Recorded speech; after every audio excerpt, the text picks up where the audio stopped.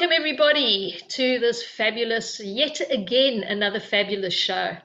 And this week we are going to be talking everything legal. And the best part is leases. Now, why specifically leases is because the lease is the strength of your acquisition. It's the strength of your property. And the lease inadvertently is going to dictate the value of your property. So I have a very, very special guest with me today. Whom we've met fairly recently, but Shasta and I have been doing quite a lot of work together. And the more we work together, the more we like each other. Well, I think she likes me. I don't know. I like her anyway. Definitely not one-sided. Thank you, Shasta. So Shasta is the principal lawyer of Legally. And Legally is a boutique commercial law firm. And I'm going to hand it over to Shasta. Shasta, do you want to tell us a little bit more about yourself? Sure. Thank you, Mish, for that lovely introduction. So, yes, I've been in the business for around 12 years now. And 7 years ago, I decided to start my own firm. I really wanted to do that because I love working with commercial clients and understanding where they want to be. So I specialize in commercial transactive. And I think it's really important as a solicitor in that space to start out with your clients, asking them, where do you want to get to? How is this transaction going to help you to get there? And then I can better understand where my job is, not just protecting them legally, but also helping them reach their goals. So that was the main reason why I started my firm, and we're 7 years strong now. So, yeah. And this was actually amazing. And Shasta, I must compliment you because you reached out to us at first and you were speaking to Angie initially. And I was like, okay, let's see where this goes. Another one. And you were incredibly tenacious and we eventually met up. And I just thought, wow, I love the way you work because you're communicative. You love talking to your clients. You're very human you're a very human lawyer. Thank you. So we really like that. And we enjoy working with you. The same back to you, Mish. I think it really works well because we work with our clients on the same level. So just like myself, you love speaking to your clients, getting really involved in the DD with properties and really understanding them. So by the time it gets to me, it's so much easier than transactions where you're not involved, because half of the work is sort of already done. It's already laid out. Yeah, and we like to do that. I mean, we like to dig deep and make it as simple as possible. And you know what I always say is in commercial acquisitions, this is not a single sport, it's a team sport. Mm-hmm. And the more we work together and share that information, right across the board. So it really is great working with people who love working with us. So yeah, and I think with clients, they need those different touch points with different professionals. And when it works and when it flows nicely, it makes a really nice experience for them from the client side. So that's what I'm feeling anyway from our. And I think so. I mean, we've got quite a couple of deals going through, you and I at the moment, and I must say we have been so super impressed with how you've dealt with things, and your team in your office as well. Everybody has only had really positive feedback with regards how you deal with it, the conversations, the communication. This is all about communication, and jumping onto issues straight away. So you've really been on the ball with that. And I can tell you, we have been through solicitors and solicitors and solicitors and solicitors, and we're very picky about who we work with because we want that energy, that flow with and that communication. And I think when we first met, I said to you, communication for me is absolutely key. It's all about transparency and we need to be on it. So thank you. I really want to thank you for for pursuing me and relentlessly. Relentlessly. It paid off. Yeah, there we go. I don't understand how people do the alternative. I don't understand how you can serve your client well as a solicitor and not communicate openly, frequently with all parties involved. To me, that just doesn't really make sense. So I see it done a lot on the other sides of transactions, and it's harder. It's harder not to communicate. So no, it's great that we work the same way in that way. Well, you see, like attracts like. There we go. So we were talking about we're going to be talking about fit outs and leases, and we have recently had a couple of situations with tenants and fit outs, and we've got this in three sections that we're going to be going through, and the three sections are basically tenanted funded, landlord funded, and share costs. Now. Let's go through these in part so that we can help our audience understand what the difference is and how it could benefit them. So the benefits and, of course, the non-benefits in each case. I've got my own point of view about it, but from a legal point of view, let's go through it. And what's your opinion? Let's start from tenanted funded.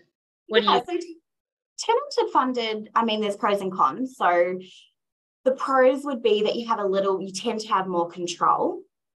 And then the con of it, is that you've got financial expenditure and some risk in relation to controlling of the trades and timeframes and things like that. And I think it's important to remember, and you would see this a lot, is that landlords don't give you something for nothing. So a lot of the time what people don't understand, or what their lawyers aren't very good at explaining to them, is that yes, there can be some incentive to it, but a lot of the time, if it is landlord funded, it can funnel back into the rent payments over a term. So with tenant funded, I suppose that comes up as more of a pro, because it tends to mean that the rent is more accurately priced, I suppose, when the landlord is funding something and putting that incentive. Yeah, yes and no. I mean, from our perspective, we really like tenanted funded acquisitions. And the reason we like tenanted funded is we know that, I'll give you an example. We were doing a property in Toowoomba, and some accountants, they actually did the fit out, and the most beautiful fit out. They had the ceilings done, and they had these beautiful shapes in the ceiling and downlights and carpets and all of this. And I mean, they had just spent over $150,000 in an office, and we just took one look at it. Now, from our perspective, if we see the tenants are prepared to spend that amount of money in somebody else's building, well, that's a big investment, which means that they're invested in staying there. Okay? So that immediately for us is tick, one of the great tick boxes. You know, depending on how old the fit out is and how long the tenants have been there. This was actually, the tenants had been there for about 12 years, and they had this new fit out installed probably about 2 years prior to us purchasing this property. And it was really lovely because we had the conversation with them, and they were very invested in staying, but they wanted to make sure that their rental was accommodating, obviously, market rental, which was fabulous because we were getting market rental and they paid for the fit out, to the tune of 150. Do you see, Mish, from your side of things, because we deal with the same transactions, but we see them from different sides. Do you see it where tenants do fantastic fit outs and they, so their rent is market rent without it being beautiful. They make it beautiful. And then when the market review comes time, do you see their rent go up in relation to how the improvements that they've done with the property, or does that not tend to happen on the negotiation side of things? Not necessarily. I mean, if the tenant's going to do a fit out and they're wanting the landlord to participate in the funding of that fit out, generally they would do it at the time and they would advertise that into the rental somewhere, so they'd make an arrangement. And I think that's where you come with the next section, which would be landlord funded or shared cost. But generally, if we're purchasing a property and that fit out has already been done by the tenant, and the rental is market relative, there's no question about it. Mm-hmm. So yes. So I mean, tenant funded is easy from a legal perspective, and then landlord funded, obviously that's where we get involved a little bit more, and we usually do incentive deeds. So explain that a little bit. What is incentive deeds? yeah. So incentive deeds is basically a deed that sits alongside a lease that outlines some sort of incentive. And there is a commercial reason why landlords tend to do that rather than put the incentive in the lease. And that's because leases over 3 years long, including options, ought to be registered on title. So if we're thinking of, contracting with all different parties, based on what the economy is doing at the time, is going to change how you negotiate as a landlord. So let's say, with a certain person, you give them a certain amount of fit out incentive. You might not necessarily want to do that in 5 years when the market's shifted. So if you put that incentive in an incentive deed, there's no need for that to be registered on title and open to the public. If you put it in the lease, everyone can see how you've negotiated that incentive, and they're going to want the same thing if you're not offering them the same thing. So what do you see as the disadvantage? Because, I mean, when you say everybody's going to see that in the lease, why would that be at a disadvantage? If it's a disadvantage for the landlord if it's in the lease, because if you no longer want to offer that incentive, they're going to say, oh, but unit one got that incentive 3 years ago. Why would I contract, or why would I enter into a lease with you if I wasn't going to get the same? So that's one of the reasons why incentive deeds are used. And there needs to be careful drafting for both sides. So careful drafting for the landlord, but careful reviewing from solicitors from the tenant's perspective. So I've got a good story about a landlord funded fit out incentive, actually. And it could have ended quite badly for the client if we had just ran over it and thought, great, you're getting $300,000 for this fit out. That's fantastic. You don't have to pay for it. But on the terms of the fit out, so basically the story was that our client was entering into a lease for a cafe, and it was in quite an upmarket area. So it required a pretty good fit out, and it was a big space. So the landlord said, okay, I'll give you a $300,000 fit out incentive. But with that, what they failed to advise is that they didn't do it in stages, and they weren't willing to pay for it up front. So what the tenant would have had to have been done if we didn't review and amend it would be that the tenant would have to front $300,000 to the contractors, builders, electricians, then provide the evidence to the landlord, and then the landlord would have paid the incentive back. And yes, some people have $300,000, some tenants have that to put up. But in our client's case, he didn't want to move his cash into that at that point.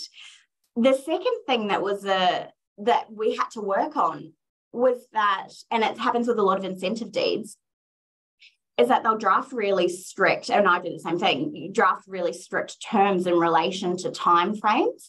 So with this one, and we all know construction works at its own timeframe. It's, they're not really going to care what your timeframe under your incentive deed is. But the timeframes were really strict, and basically they could claw back the incentive deed if you didn't meet one of the timeframes of construction. So not only the landlord could claw back the incentive. Okay. Yes. So then you're in a position where the client's stuck in a lease, a large lease. They may have expended a certain amount of cash, and then the incentive's clawed back, but the lease isn't terminated. So you're still stuck in the lease. Ouch. But you've now lost $300,000. So on that one, we really had to, it was hard negotiation too. They really didn't want to move on it. It took about 3 months of back and forth. But where we finally got to was, okay, tenant, how much can you expend at certain times so that it's not going to affect your cash flow? And let's try and get them to agree to installments. And they did. At the end of the day, they agreed to the installments. So the tenant did have to fund sections of it or portions of it, and then the landlord would would refund them the amount. And then also we had to heavily negotiate on the timeframes. And it was just a matter of, we can't put a client in this position with these timeframes where they're relying on a third party to do something within a certain amount of time. It's the risk to benefit ratio is way out. Yeah. So that was successful, but you could see how quickly it could have gone bad if someone had just thought, yeah, that all looks fine, you go, just sign your life away. Yeah. It's so funny that you're telling us that story, and thank you for sharing that. Because it's, we often think, yep, that sounds good, absolutely, let's go ahead, let's do that. And when you start getting into the nuts and bolts, and it's all about the money, this is nothing about the money, but it's all about the money. Yeah, 100%. And at the and end people of the get day, blinded. yeah, and who pays what, and when do they pay it? That is exactly what we're doing all day, every day. So it's the most important thing.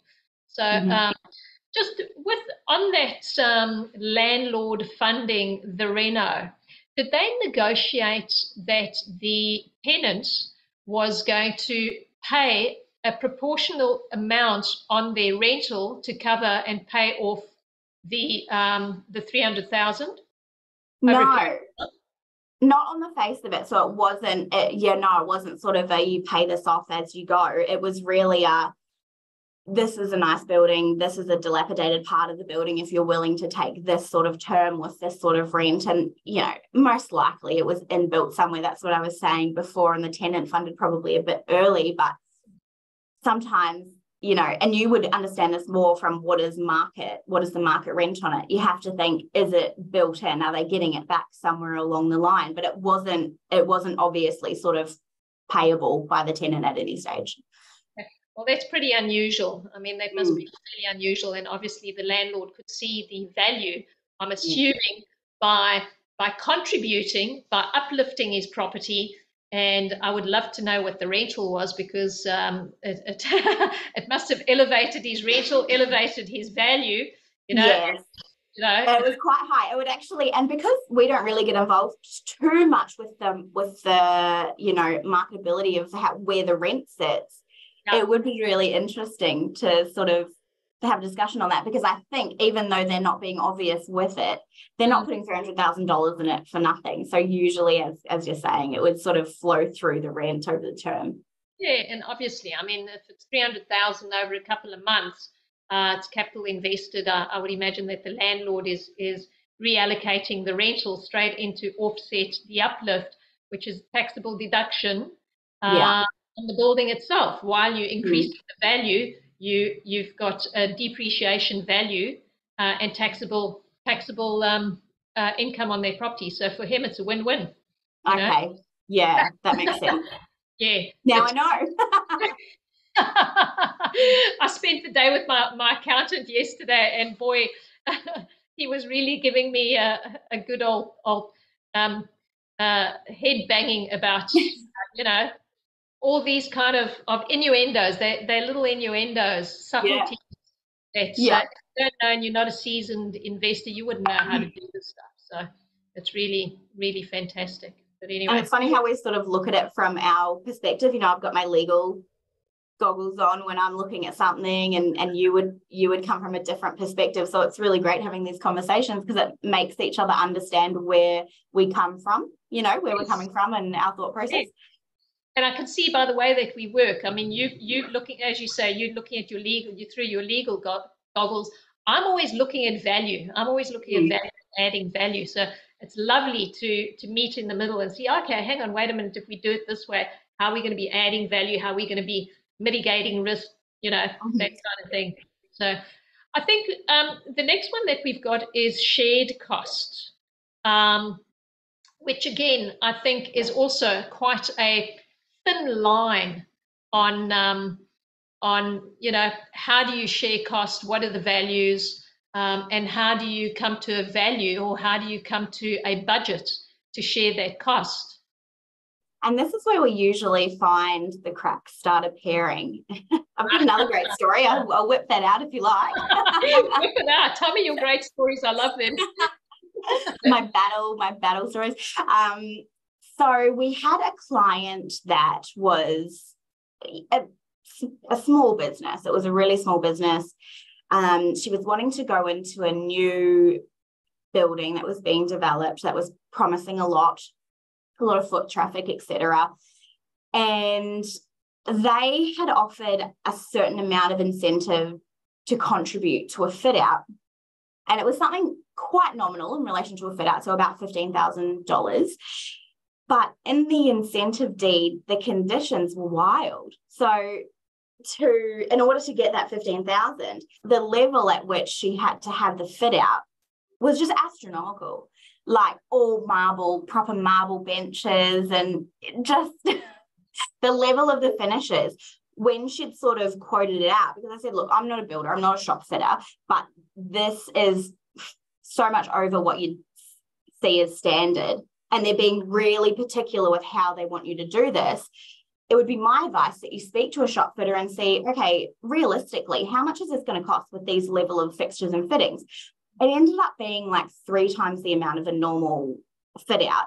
And you had to have their trades, who were specialized large commercial trades, which we all know are going to cost much more than, your normal shop fitter, and their architect briefed through the whole process.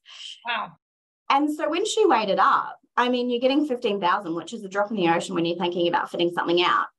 She's got a relatively small business. I think it was like a gelato shop or an ice cream shop or something like that. It's not going to be huge turnovers.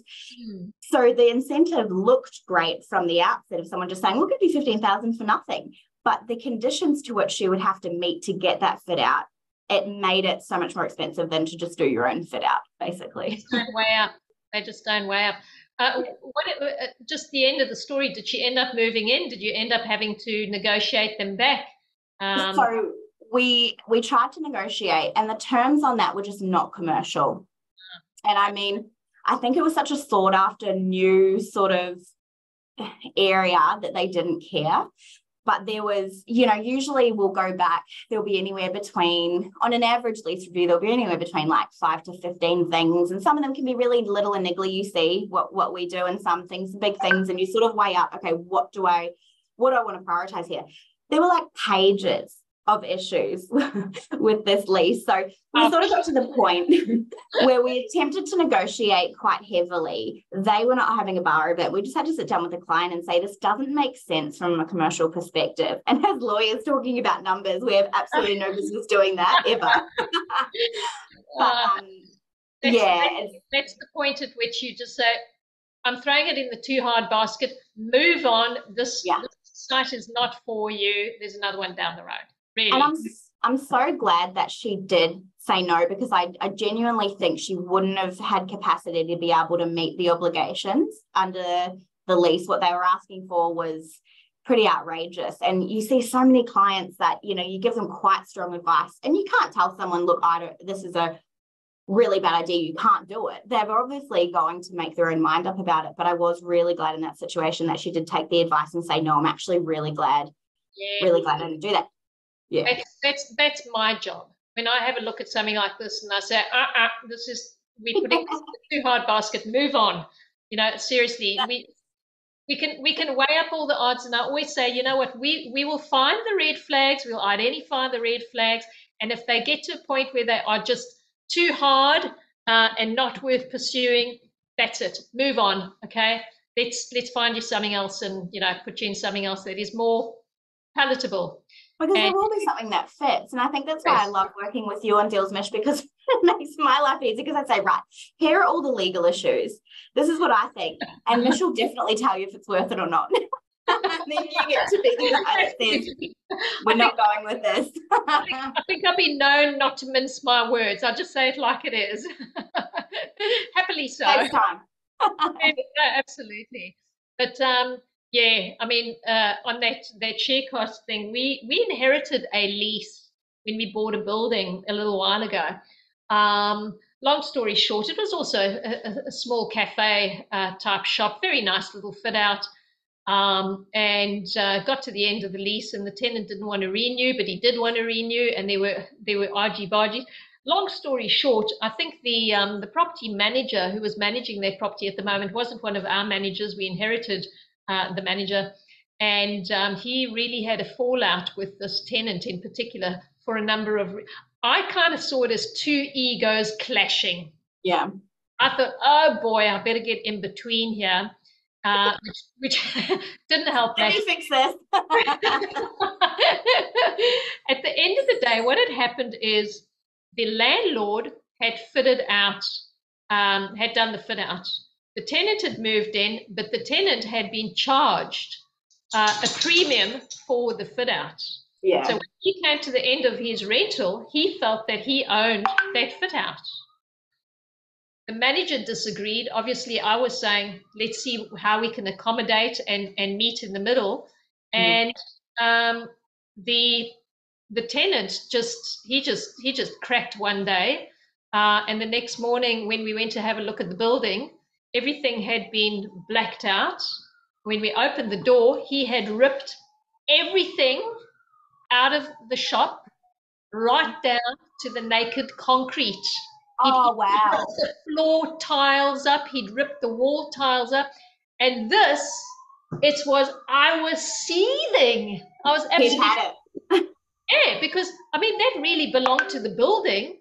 Yeah. And the manager should have been on top of that. You know, he should have taken his ego out of it. Anyway, so so the lesson in that is, you know, when something like that happens, it's all about negotiation. It's all about communication. It's all about doing things right and jumping in at the right time, having the right people on board to be doing, you know, this kind of thing. So that was a little bit of a painful experience, but because I feel like though in that situation when he set out with the lease or took over it or what have you, if the solicitor was reviewing that, that's one of the main things you talk about with your clients, you know, okay, so this was here, but you've, you know, paid for it. This is what happens at the end of the lease. And then I usually find with clients, if they know what to expect, there's not as much argy-bargy or this is unfair because they're going into it with that expectation. Whereas if the advisors are quite quiet on things or maybe overlook things, it's when that expectation, they're at complete odds with each other. Like everyone knows what the lease says, but the tenant thought one thing, and yeah, that can be difficult. Absolutely. And again, what you're talking about over there is communication. You know, it's just being transparent. And realistically, when this happened, I was fuming mad about it, and I terminated the management. I said, that's it, because you do not deal with people in this way. You know, we're not in the practice of destroying relationships. It's totally uncalled for. So we terminated the management and took over the management of the building ourselves. But you're absolutely right. You know, it's advising them, asking them, you know, what they want, how can we negotiate, how can we work something out so that it's a win-win situation. 100%, and managing expectations is so important from the outset of any sort of transaction, especially leasing. But yeah, absolutely right. And I think, you know, we do commercial dispute work as well. And one of the first things I say to my clients is, where do you want to be? Tell me what it looks like for you at the end of this matter. And that's where you really understand how to advise. Because if someone's saying, I want to go to court, I'm right, you know, I don't care about anything, I don't care about the money, it's really important for me to be right, you're going to take a different stance in relation to your advice and your strategy than if someone says, I need to be out of it for this much, you know, I'm cost sensitive, I've already lost quite a bit of money. It's two different ways of going about things. So I think being a bit more collaborative, being collaborative with your clients can really help situations like that, hopefully. Absolutely, Shasta. I think that is a very sensible way of doing things. And I love the way you're saying, look at the end first, you know, what the outcome is. Because as you say, you have so many different people, you know, and people in different places at you know, different times. I think that's a very sensible way of looking at it, you know. And the lawyers win, you know, as lawyers, you know that. So, and I think that's a really important thing for clients to know. So if you fight it out, it's going to be messy. If that's the case, it's going to be long-winded. The lawyers will win, and it will cost you a lot of money. And if it's really important for you to be right, you might not mind. You might not mind if the lawyers win financially. But if you're the latter, then that you're not going to be satisfied at the end of that. And I think that's important for your advisors to know where you stand. And sadly, a lot of advisors sort of go from it the other way. Like, let's start here and see where it goes. Ka-ching, ka-ching. Yeah. Everyone's going to private school. I know, that's awesome. Just moving on with regards negotiating a fair fit out. We've touched on it a little bit with regards, starting out the negotiation right from the beginning. And I think you've pretty much said it, assessing the individual's needs and their priorities, considering the financial capabilities and constraints, and then be open to the compromise and the collaboration. There's a great story that we purchased a property. It was a super cheap property in a fantastic area, and the client went door knocking to find the perfect tenant because it was semi vacant, and we were working with them all the time. Long story short, he got a medical company to come into that building, and he bought the building for about 500,000. And he was saying to me, Mish, they wanted 250,000 fit out, but I only paid 500,000 for it.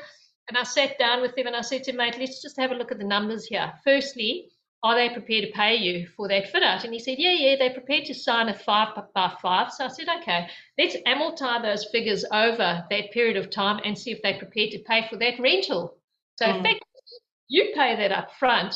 You've got equity in the building. You pay that up front, and you can charge them and uncharge them interest over a period of time. And how much would that value your building? Long story short, the quick version is he eventually went along with it, but it was a lot of argy-bargy and a lot of counseling from my side to just help him get in and negotiate with it was a national tenant, medical. And negotiating with them, and they put up a good, that can be hard, good battle. That rental quadrupled, which means that the value of the property quadrupled. In 6 months, that property was valued at 3 times more than what he bought it. So fair fit out, fair trade, fair negotiation. It took 3 to 4 months to negotiate that. Wow. And so do you find that when you sit down and explain it, because it makes perfect sense to me now, it's pretty logical that is a good way to go. When you sit down and sort of give that advice, do you find most people will come around and say, fantastic, or are people still pretty sensitive on the topic? Look, it depends on their personal circumstances, because, not everybody's got 250K lying around that they can chuck in. In this case in particular, I said to the guy, look, just make it happen. Find it wherever you are. Do a line of credit off your PPR, or just, sell your BMW if you need to.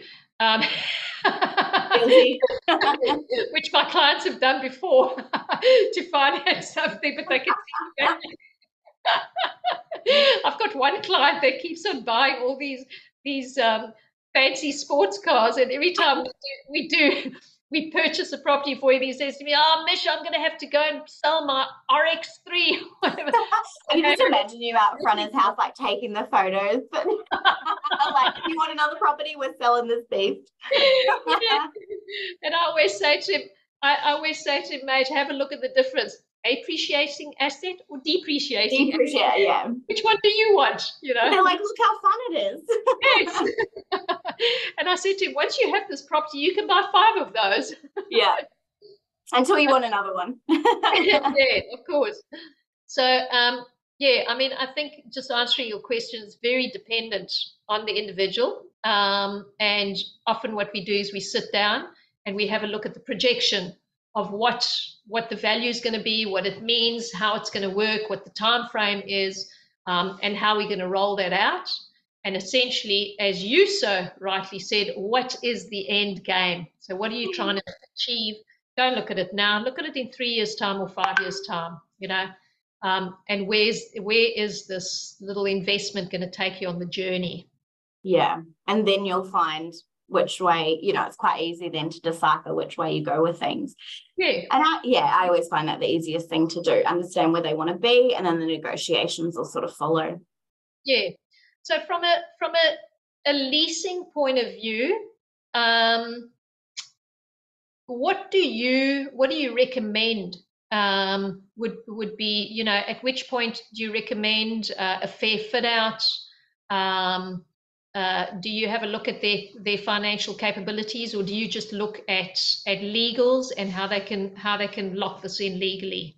We tend to be quite Well, it tends to be quite tunnel vision, really. And now that you say that, I'm realizing I'm so collaborative. But I suppose we need to be careful with financial advice, obviously, because we're licensed and heavily governed and things like that. So within my practice, I suppose that's all I can speak for. I really do look at their capabilities in relation to what they can afford, in relation to what the agreement states, I suppose, is the first thing. Okay, so they're saying this.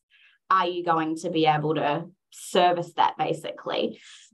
And then obviously the end goal comes into consideration. Okay, where do they want, I want a beautiful fit out. I'm doing a high-end, I don't know, beauty salon or something like that. Okay, well, this is a cold shell. So where is that going to come into it? If you want this beautiful fit out, yet they're not willing to contribute anything at the moment, and you don't have the cash up front, how is that going to work? So again, it's all that communication piece and understanding what people have versus what they need. Then you figure out the advice and the negotiations that need to happen to hope to get them as close to their goal. Because like we know with clients, they can have these beautiful visions, and a lot of the time they're just not reality. So it's about coming back down to reality and thinking, what is commercial in these sort of instances, and trying to get as close to that as we can. Yeah, well, that sounds reasonable. Tell me something as a matter of interest. When we do these acquisitions and we're going through the leases and we're seeing fit outs and that, often we see that maybe the fit out is a little bit tired, but it's in the lease, or it hasn't been properly articulated, as in who keeps the fit out, who's paying for it, what the end goal is. Do you make any suggestions when you are analysing those leases at acquisition? Yes. So, and it really depends on what's in there and what the client has negotiated. So if it's a tenant funded fit out and they are happy, like for instance, with my own lease, I funded the fit out, but I didn't want to have to remove it because it was going to be of no benefit to me. So I didn't want to make good on it. And it was an office and it was a boardroom. So it added to the property. So I negotiated with the landlord that I'm going to put it in, I'll fund it.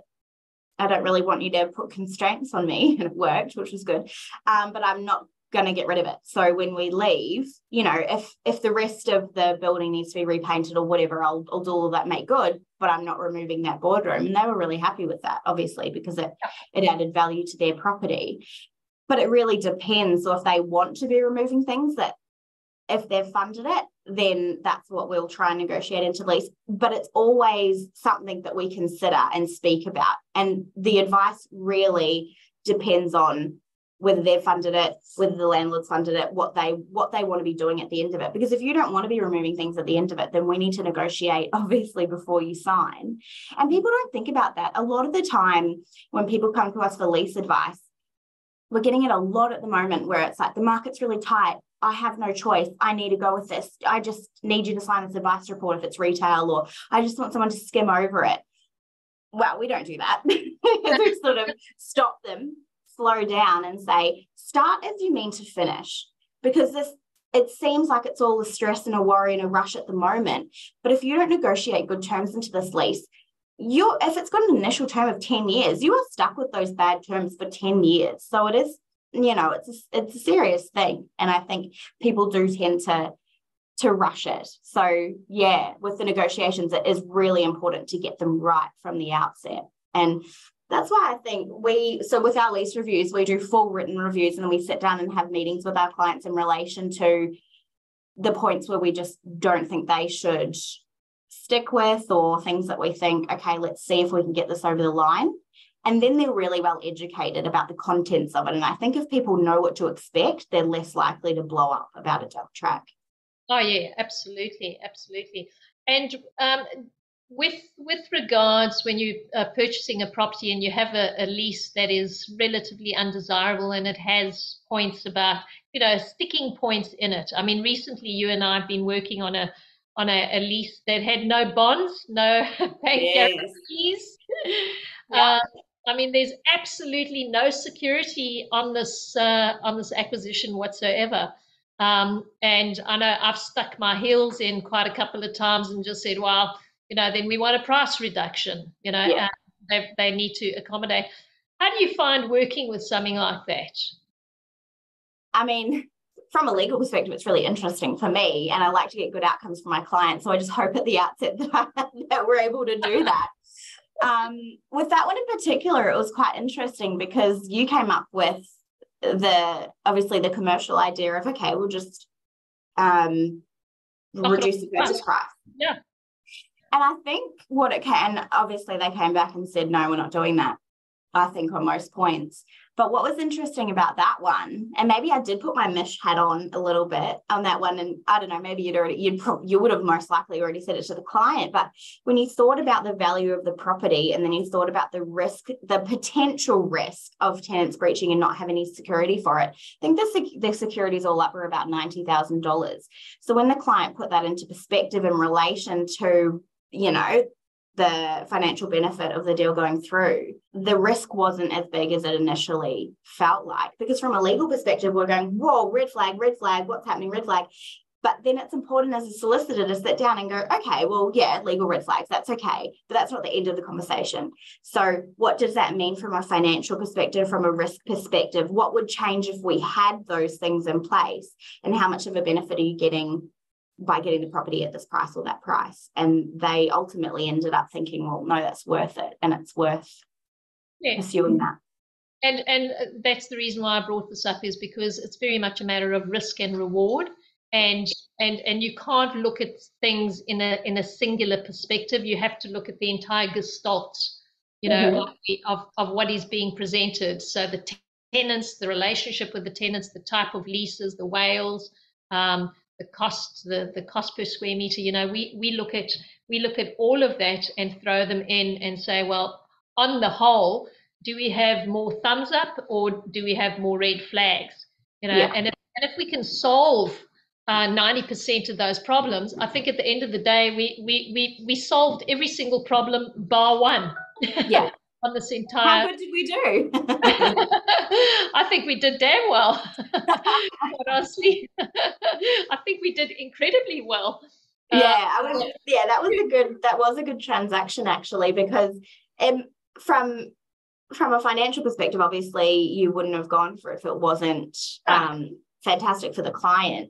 And then I don't know if before I was working with you, in the capacity that we do now, if I necessarily would have gone to that first, as in that thinking of, okay, well, let's weigh it up, because you do, just as a lawyer, have your legal hat on a fair bit, a bit of tunnel vision. So yeah, and that's what's lovely about working with you, Shasta, because you're open to hearing our perspective, and we're always going to come in with as the buyer, looking at how many options we can present. And to be quite honest with you, I always say that my job is all about finding a solution. I'm all about finding a solution. How can we find a solution and meet in the middle? So you handled that incredibly well, and every time we threw something else at you, you just said, right, let me take it to them and let's close it. You never pushed back and said, no, you were great. And we had someone that wasn't responding, so that's always a little bit of excitement, little sprinkle on top. Let's not go there, because we have those on every deal. We'll jinx ourselves. Yeah, so it's absolutely, it's all about collaboration. It's not what you do, it's how you do it, I think. And somebody said to me the other day, what do I enjoy most about my job? And I said, it's probably the negotiations. I love the Yeah. negotiations. I love achieving a common ground that everybody feels as if they're winning, you know. Yeah. So Yeah. and having that good backup behind us, like yourselves and the finance and the valuations and all of that, it's a good outcome at the end of the day. 100%, because if you don't have that, you might be doing your piece really well, and we both would have experienced this and it's not that people are bad at their jobs or what they're doing, but their wages might not gel with your way. And so Yeah. I think at the heart of it, we both have collaboration and communication, and commercial viability is three of our pillars. But if people don't have that and they're working a little bit differently to you, it kind of just puts kinks in the process, I suppose. And that's hard for the client. It does. And I mean, sometimes I've got to step back and just say, okay, I'm prepared to learn. I'm prepared to learn what you are, more proficient on, and maybe I don't have the experience or the knowledge. And that is where somebody like you comes in. You are the legal representative in this instance, and I'll often step back and just say, hey, Shasta, what do you from a legal perspective, what can we do here? How can we move forward? And So it is so refreshing. And I think backing to the other side from that sort of commercial viability perspective, it's so nice to be able to lean on you. But you do get a lot of professionals that don't really want to open up in that way. So you'll say, look, these are the legal risks. And they'll say, well, just glaze over that because the client needs to buy. It's like, oh, we can't glaze over it. Pretty salient point.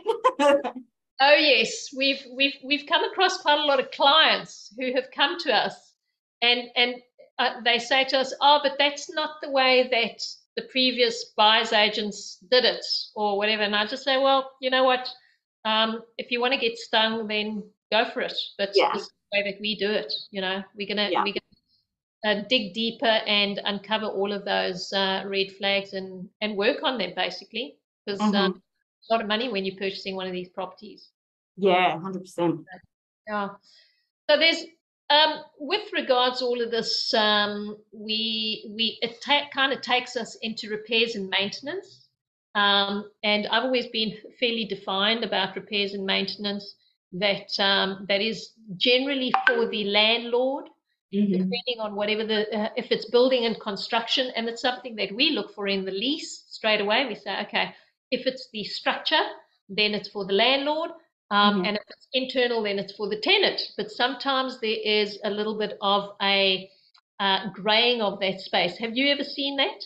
Yeah, and I see it not so much as like inside outside, but capital expenditure. So expecting tenants to, replace all the air conditioners and things like that, or where else have we seen it? An interesting one that's coming up quite a bit lately is where if the tenant wants to do anything, and I mean like, oh, minor fit out stuff, the landlord will say things like, oh, well, if it's found that everything's completely illegal, you're liable for that.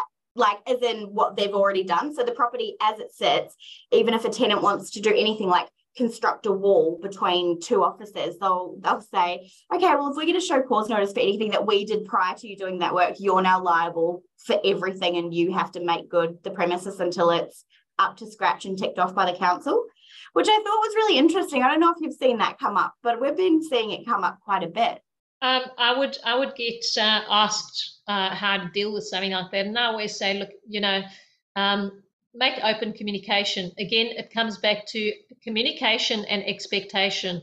And as you so rightly said, what is the end goal? So I always look at everything as in exit. What happens at exit, and how are we going to negotiate this?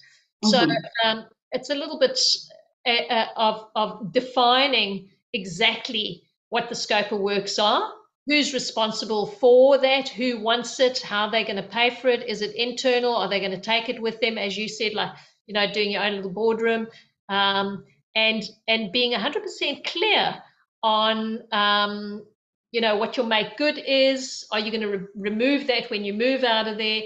And getting clarity from both parties, and of course, making it legal. So if there are any changes whatsoever, and I think from my perspective, I always say this is a legal binding document.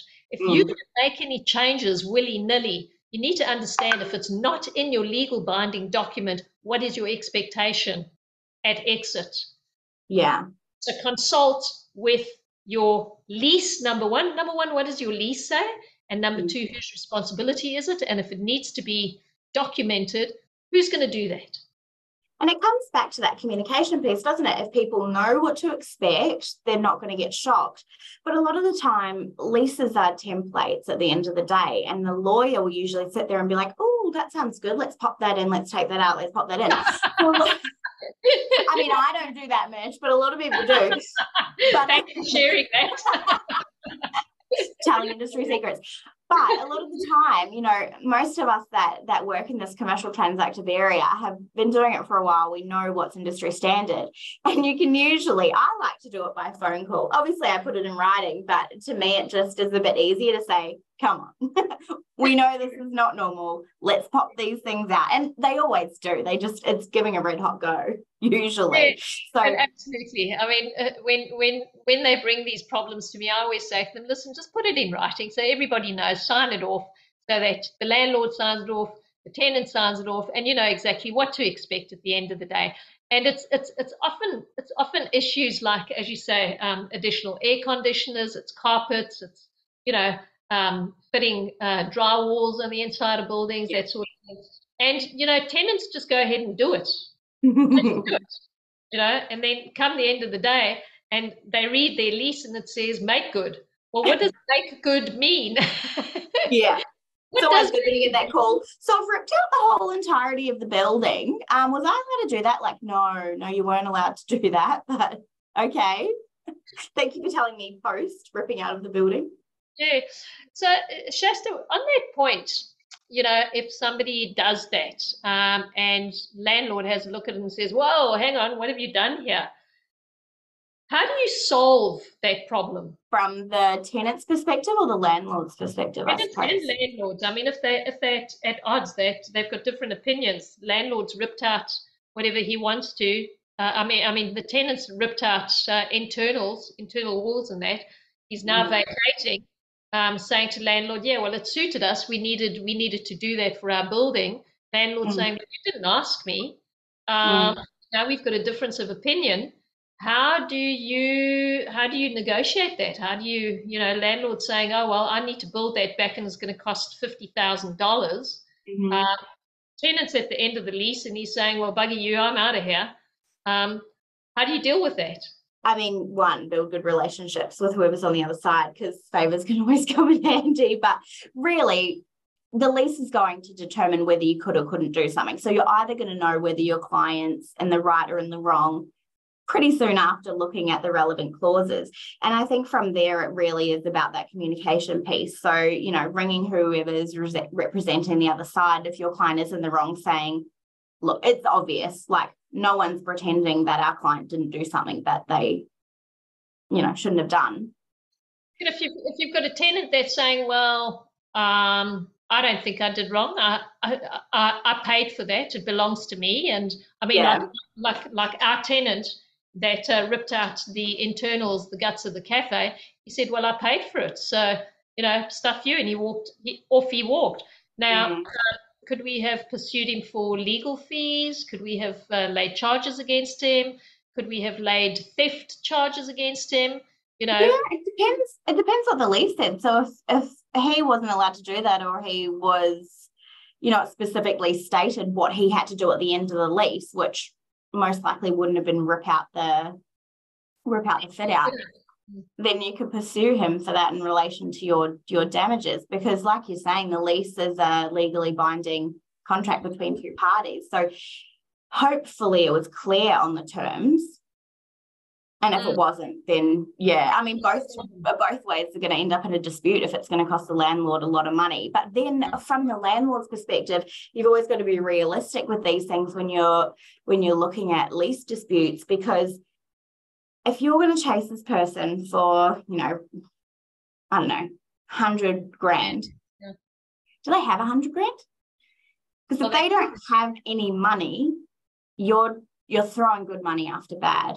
And that's obviously a judgment call with some DD, but it depends on so many different factors, I suppose.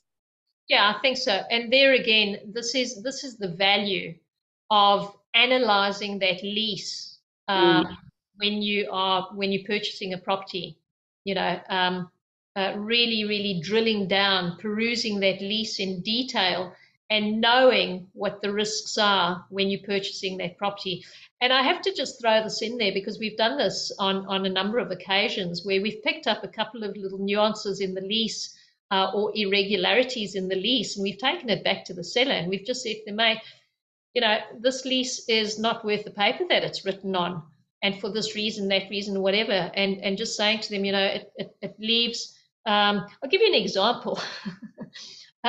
We were looking at a lease that was it was a 3x5, and it was coming up for it had about 4 years to run on the lease, and on page 3, clause 7.8.3.2.1, it was really, really, really, really hidden in these little clauses, subs.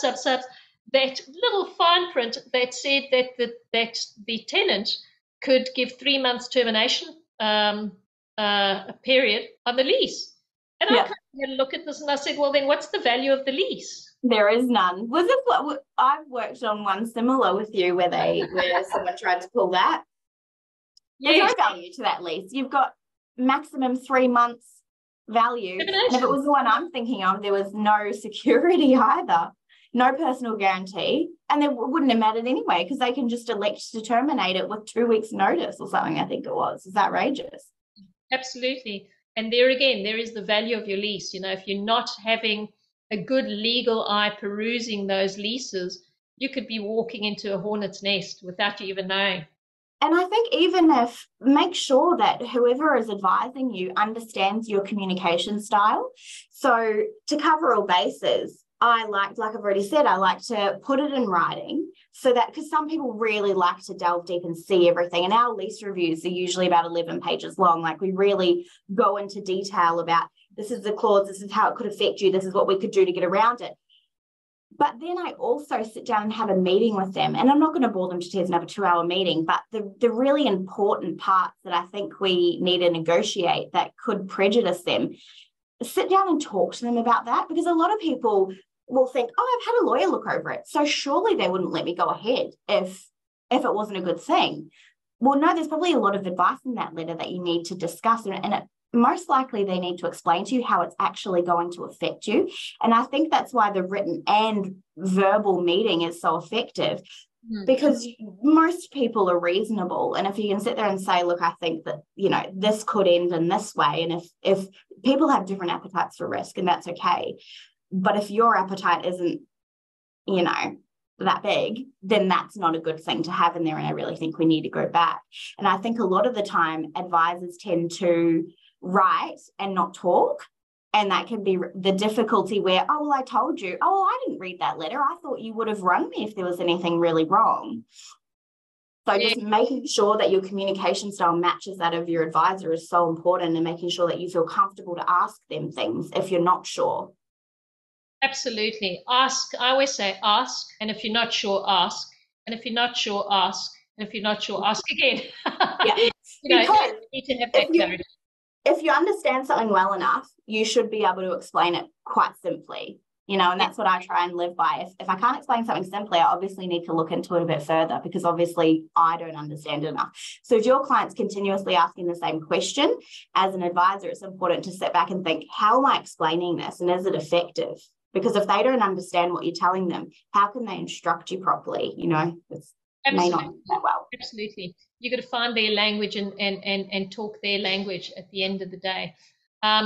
There's just something that's a little segue over here that sometimes we get right, not always, is when we purchasing a property and we see anomalies like this in a lease. I would often take that back to the vendor and just say, look, I'm happy to go ahead with this. However, we're going to have to renegotiate the lease. So prior to us going to settlement, we would want a new lease, and the reason why we're wanting a new lease is for, this reason, that reason, that reason. Often when we're having we do the tenant interviews, I would speak to the tenant, or my team would speak to the tenant, and we just say, you know what, this lease is actually flawed and it leaves you wide open. We would rather give you some form of security, and you can actually negotiate that at that point. And I think that's so interesting. I didn't know that your service sort of delved into that, which makes a lot of sense, because when we're working on matters together and I'm putting forward like lease amendments with leases that are already entered into, these people don't have to agree to these amendments, and they are, because obviously they can see the benefit because it's been explained to them from both sides. Yeah, and I mean, if often those leases are very skewed to the tenant's advantage, but if we can find common ground where, and if the tenant is reasonable enough that they can see, and particularly if they want to stay on, then we would ask them to cancel the existing lease and renegotiate a new lease, or we renegotiate a new lease and simultaneously cancel and reinstate. So we have done that from time to time. There have been instances where there's, assets, building assets that have been in the wrong, they belong to the vendor instead of belonging to the building, for argument's sake. Yeah, okay. So we've changed that up, and the tenants, and it depends who you're dealing with. It's all about negotiating, and being transparent about it and communicative, and just doing those improvements, and discussing. It's always about discussing the exit. And I think most of the time, if you've got a flawed lease, it's usually flawed in some way for both parties. So like you're saying, well, it's flawed this side for us, but it's also not great for you in this way. So if we renegotiate, and obviously they're half of that negotiation, then it's usually going to be better for them anyway. But it's letting them know that. Yeah, and I mean, if they can see the value in it, and if it's mutual value, if you're trying to renegotiate the lease and you try and put everything on them, well, don't expect to have a win-win outcome. But I think if there's value for both parties moving forward in the same direction and continuing good, solid business, it's one hand scratches the other one's back and vice versa. It makes sense, yeah. So it really is expecting the outcome to be good for both parties. Tips for successful negotiations. I mean, we've been talking about a hell of a lot of hints and tips. And this has been a great conversation, by the way. I'm really enjoying chatting to you, Shasta. We've got to do this more often. We do. And I think we pretty much covered it. Open communication, being honest, focusing on mutual benefits, and being prepared to compromise. And I think that's a very big one. Both sides compromising. And in fact, the recent acquisition that we've been doing, I won't mention where it is, but I think there's been a lot of negotiation and a lot of compromise that's come from both sides. Yeah. And in fact, we've had a very difficult selling agent. Yeah. And we've actually just gone right over his head to the actual seller himself, who's a really nice guy and open and willing to negotiate. Yeah. And I think it's all about what I talk to my clients a lot is, and we talk to our friends and children and so on about this, but pick your battles. What's important to you? So there might be 10 things that you don't like about it, but if there's one that is a real sticking point, try and get that over the line. You know what I mean? Don't try and fight on every single thing, because like you're saying, it's a negotiation. There's compromise from either side. So really focus on what is the most important thing to you out of these things that, aren't that great, and what can you let slide? Absolutely. So we've got just a recap of the key takeaways. And I think we're probably repeating ourselves here, but let's just run through them. And that is understand common fit out, who pays for it, what the arrangement is, what it looks like at exit, who gets what, and be open to that negotiation. To clear up clauses for repairs and maintenance and responsibilities. consider various ends of the lease scenario, and again, negotiate reasonable terms. What do you think? Is there anything that we've missed that could help our listeners? I think we've just done a fantastic job of covering it, to be honest, Mish. I think we've covered most of it. I honestly think it's quite simple. I think it's quite simple, and it really is just those main things that we've been bashing on about: communication, collaboration, picking your battles. And if you have advisors that you gel with, through the whole process, then you're going to be informed and usually get a good outcome. Yeah, and I think the bottom line is surround yourself with the right people. I think that's the bottom line. Surround yourself with a team that you become a team member of. That team works with you and you work together, and that you all have the same goal at the end of the day. As long as you're on the same page, and make your tenants part of that team. Yeah, which is a really interesting point, because usually it's so, from the legal perspective, it's so this side, the other side. So that's really interesting.